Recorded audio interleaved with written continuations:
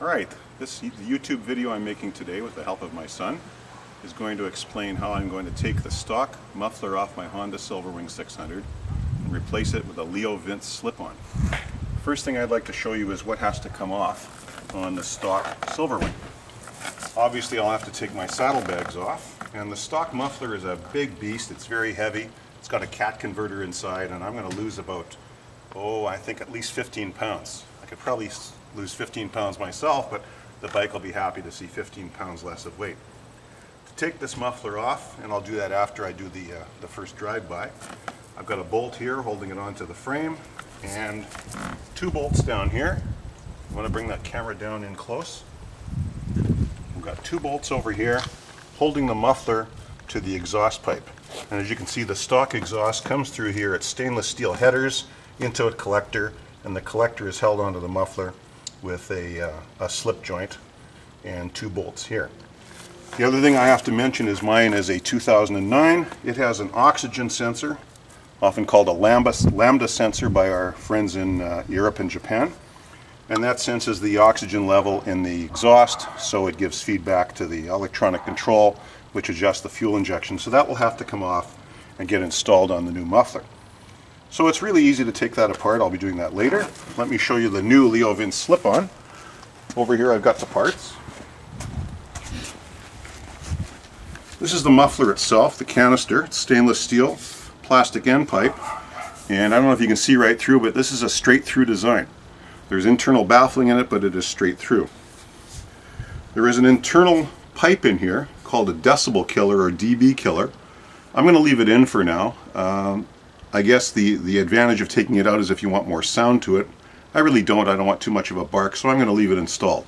To take it out, rubber plug underneath, Allen key in the hole, and then there's a set screw inside, and the dB killer just slides out. I'm going to leave that in. If you do decide to take it out, be cautioned in the LeoVince instructions. You have to fill that vacant hole inside the muffler ring with a special plug so that it doesn't burn the plastic. So be aware of that. I've put the collar in. It's a slip collar that goes in behind here that connects the muffler to the connector. Stainless steel, really nice welding on all of this. And this is the bung for the O2 sensor that's going in to replace the original O2 sensor. So I will make sure and use some anti-seize compound in there. I use copper, and tighten it down to factory specs and make sure the gasket is in good condition. So this connector just slips inside the collar, and we'll adjust it for length later. This tab connects over here, and there's a spring that holds everything tightly in place. That's all to be assembled later. This is the carbon fiber attachment that goes around the exhaust and clips onto the frame. The parts even come with a spring puller, so you can stretch that spring. And if you have a 07 or earlier Silverwing, you don't have an O2 sensor. In that case, you would just install this plug into the O2 sensor port and be done with it. So the instructions are quite thorough. Quality is obviously there. Excellent welding, all stainless steel. And as I was saying before, this little piece here are the replacement plugs if you pull out the dB killer out of here. So those are the parts. Very light. Alright, I'm going to fire up the swing as it is. It's standard now, stock. We'll fire it up. You'll hear the idle of it, and then I'll take it for a little bit of a ride up and down the street, and we'll go from there. All the gear all the time, even though I'm just going up and down my street. Full face helmet, nice high vis stuff. So let me fire it up. Come around to the back and just get the sound of that muffler.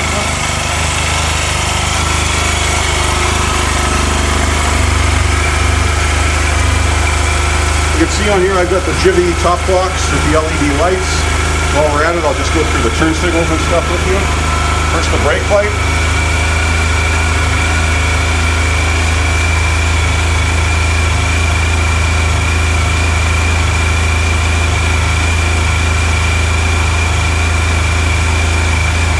This is my add more light bar down here, the add more light bar. So this I've added up here, and I'm also running dual LED bulbs in the brake and running lights. In my last videos I made quite an attempt to cover up my license plate, but realistically I don't really care. It doesn't matter anymore.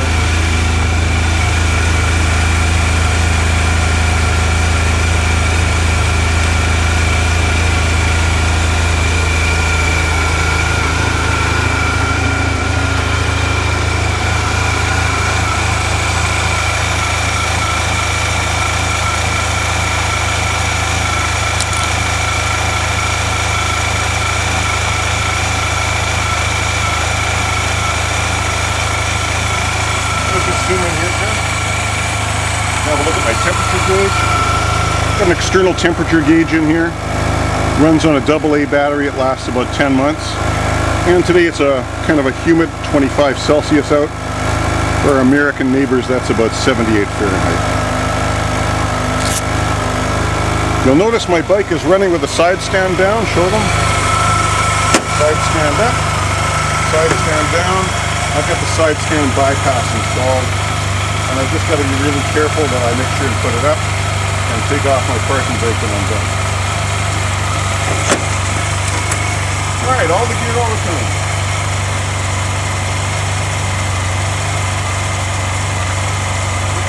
Alright, I'm just going to gun it a few times. Just come out of the back and get the sound of that muffler jump.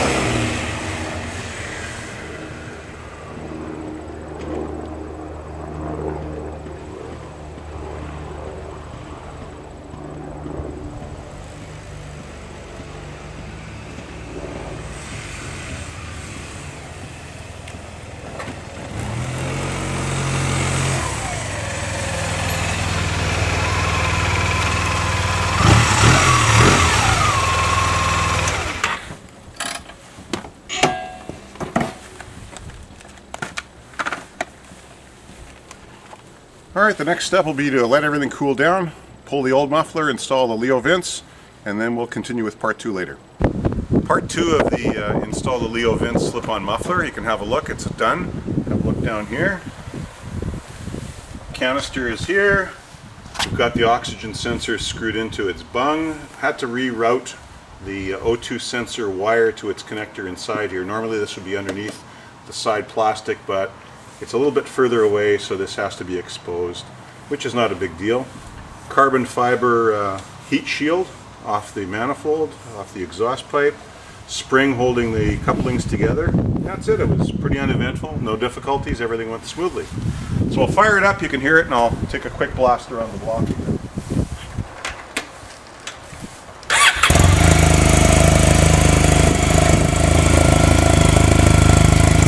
Here it's got a nice bark to it. It's funny because at cruising speed out on the highway it sounds no different than the stock muffler, but it has very little backflow. That's really pounding through there. There's very little restriction and it sounds nice. Get a little bit closer, Jess. Get it closer and I'll give it a flip. Huh? Get it a little bit closer to it.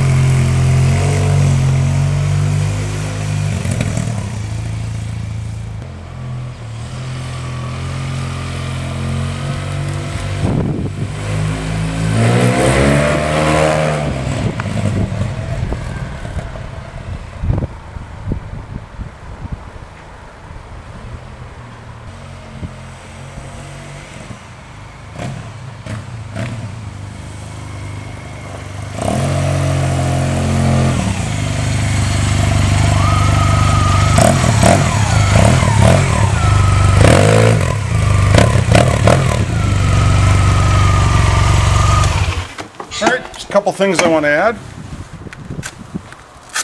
This is the first one, apparently the first 8552 in North America. And thanks go out to, first of all, Ryan K at LeoVince USA. He's the one who actually suggested this for me.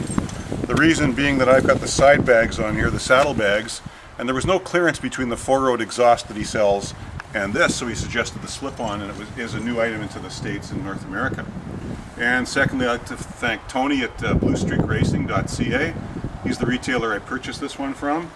So if you're in the States and you don't have a retailer and you're interested in this, get a hold of Ryan at LeoVince USA. And if you're in Canada, I can highly recommend Tony at bluestreakracing.ca. I have no affiliation with either of those gentlemen or their companies, but I have excellent service from them. So that's it for today. Enjoy the video and enjoy your Silverwing.